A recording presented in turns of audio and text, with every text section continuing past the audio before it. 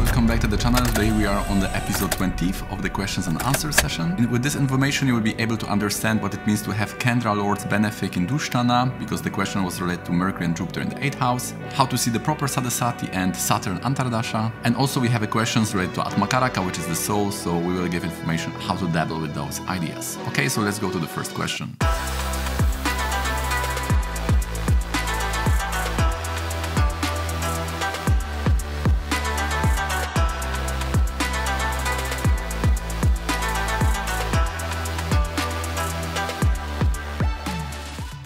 Okay, so let us first talk about the Sade sati and about the Shani antardasha. If you'd like to get more information what is the difference between the dasha and the transits, then please see this video here. To sum it up, we could say that the transits are more showing how the elements are changing, and the dasha will show us the direction of such changes. The dasha is giving us more understanding and picture of the situation, what's going on. This is specifically when we are using the planet of dasha, which is called the dasha graha, the planets which is activated in a particular period of life. Like for example, now we can be in the Venus dasha, 20 years. So we can take this planet to the special chart of career life, and then we will know what is going on in our environment. For example, if it's 7th house, then we are doing business. If it's 6th house or 10th house, we are more employed, and so on. There is also a combination of dasha and transits. For example, there is a technique which is called dasha pravesh chakra, which means that we are seeing what is the position of planets, which is the transit, at the starting of the dasha, at the starting of the new period. So in our tradition, this was very much used, even in the Vimshotri dasha, which demands very sensitive time.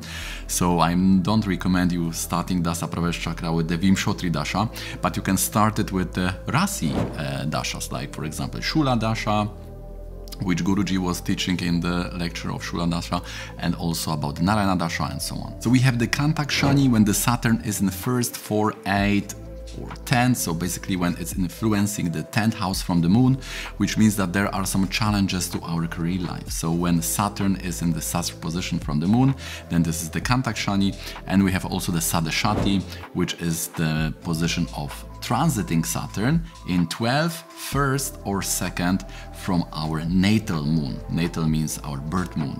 So we are seeing Saturn will go through the 12 houses, and then we have to see if this is coming to our 12th, 1st or 2nd from our moon in our chart. We are also seeing the Jupiter transit. So Jupiter is good when it's Kendra to Aruda Lagna, and it's not so good, but it's giving us the realization, purity and contact with the Satya, with the truth, when the Jupiter is in the Trikona to Aruda Lagna, so 1st, 5th and 9th. Also very important is the Rahu and Ketu transits to the Aruda Lagna. When Rahu is transiting the Trikona to the Aruda Lagna, we have the period of enjoyment, which is called in Sanskrit bhoga.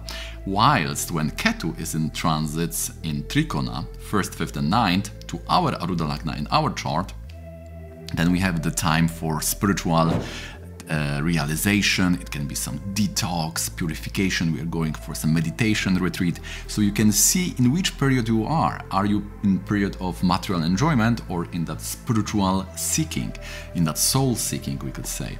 So to do that, you need to see where is your Aruda Lagna in the chart. For example, let's say in my case it's in Virgo, and then I see if Rahu is in Trikona, so 1st, 5th and 9th in actual transit. So you need to know where is Rahu and Ketu now.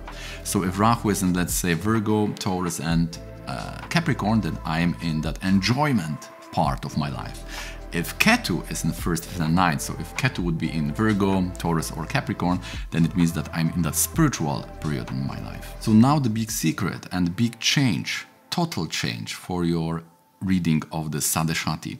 While most people are taking the natal moon in the Rasi chart, Rasi is the main chart, D1. What the Nadi texts are saying, the Nadis are the oldest astrological texts. For example, very important, very popular one is Deva Keralam or Chandra Kalanadi.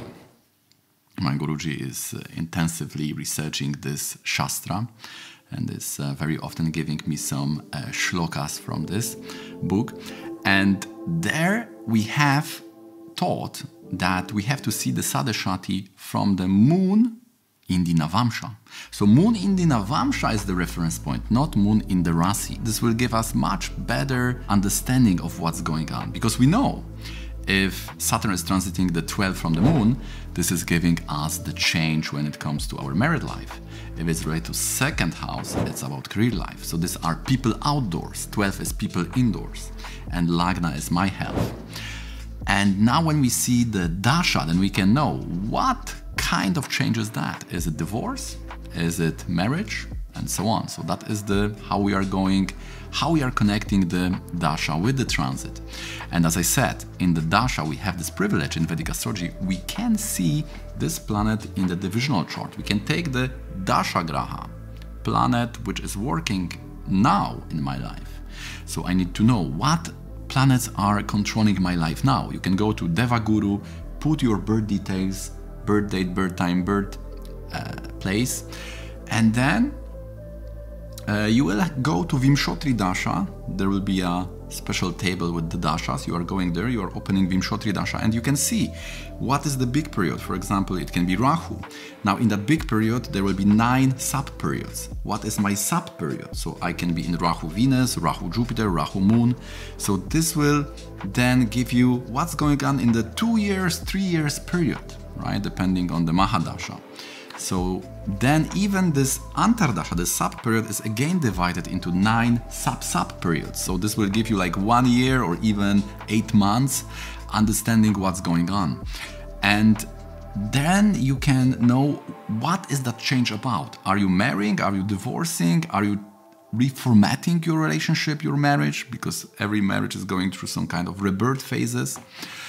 And you can see you can get much more understanding what's going on in the dasha. Whereas the transit can be some kind of impulse to check the dasha. You see, oh, in these years there will be a big change in your life. So when that Sade Shati comes, then you may see, oh, that is the big change coming. Now when it comes to the antardasha, also I know that many people are just taking the benefic malefic.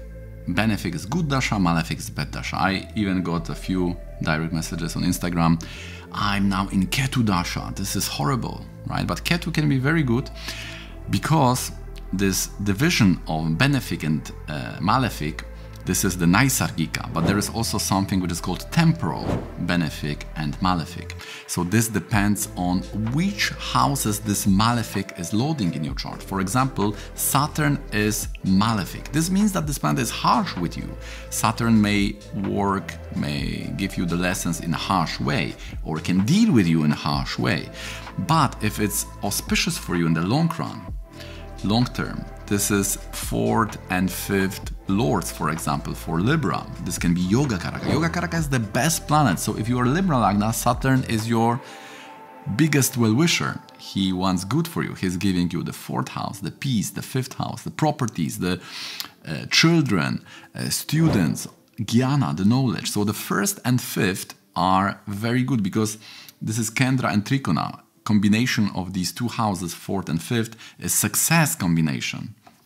So Saturn, single-handedly, this one planet for Libra Lagna and Taurus is giving success to these ascendants. So we cannot say that Saturn is bad. It can do this in a bit harsh way, or you may be expected to work in a little bit harsh way. Normally Saturn means that you can dethrone other or replace someone, be it resignation, death, or any such maybe misfortune. So that Saturnian flavor can be good, but the end goal, if Saturn is loading a good houses in your chart, this temporal benefic.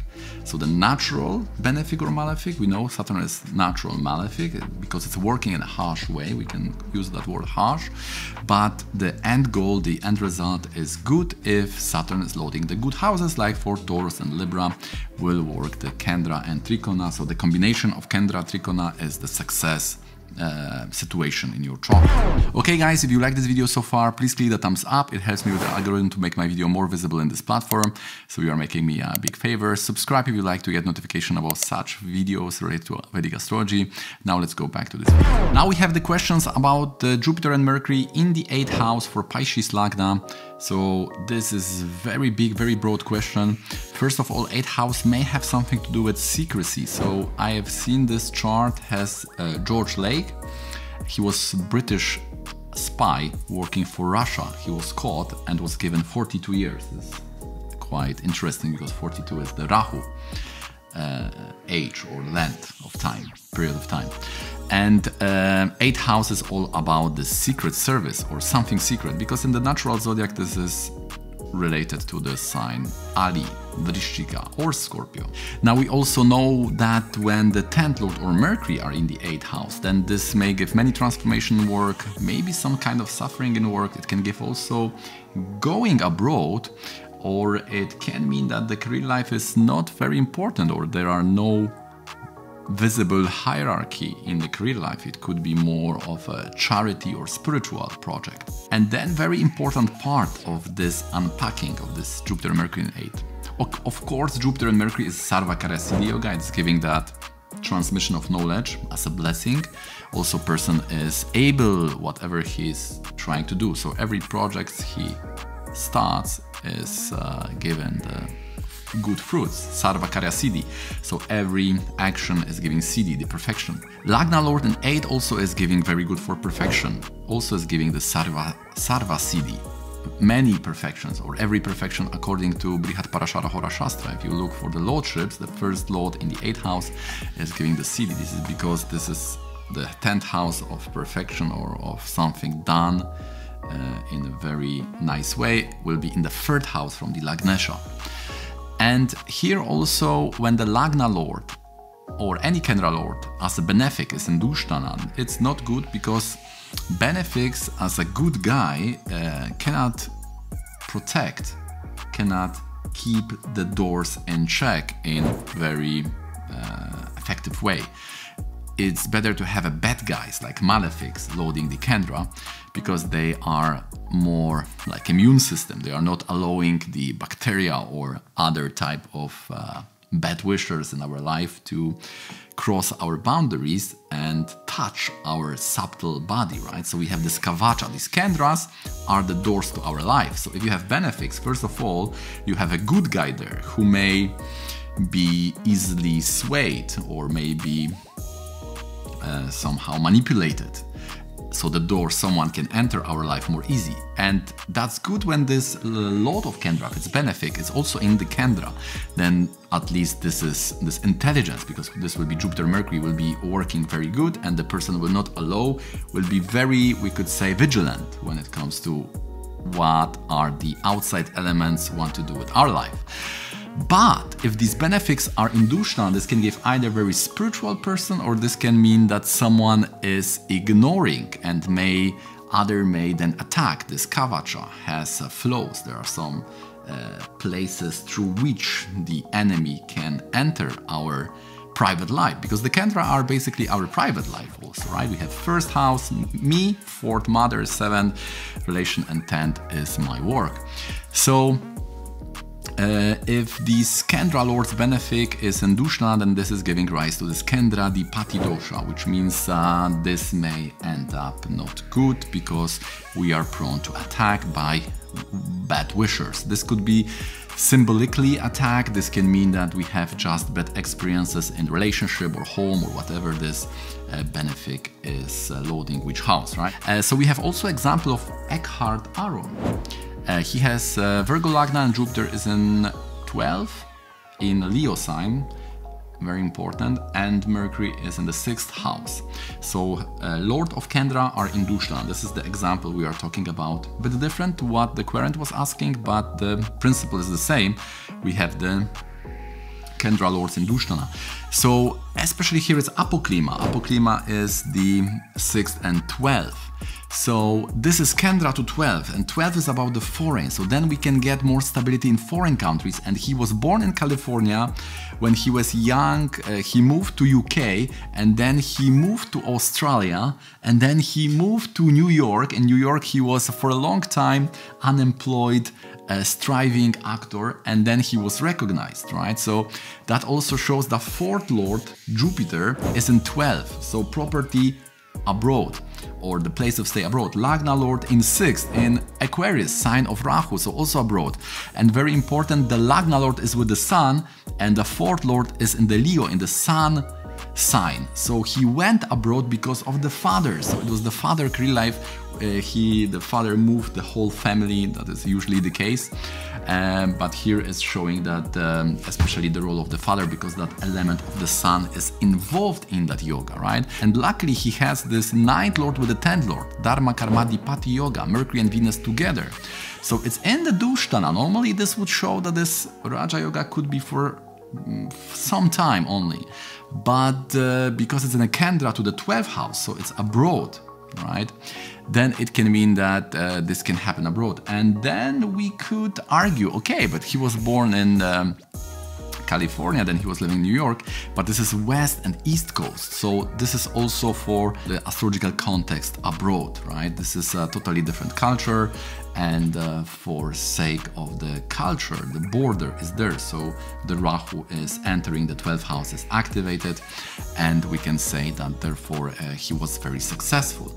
But also we can read that he had a divorce, so that 7th Lord Jupiter in the 12th house, so in the Dushtana, always is giving some kind of the circumstances are not easy, right? There is some shadow, there is some Saturnian influence in your life, which could mean distance, changes, things are not so easy. If that would be benefics in Kendra, right? So that would be a totally different story. One would have a lot of support in the bird country, in the bird family, and so on. So now the last two questions are about the Atmakaraka. One was about the Atmakaraka vargottama, Mercury in Virgo.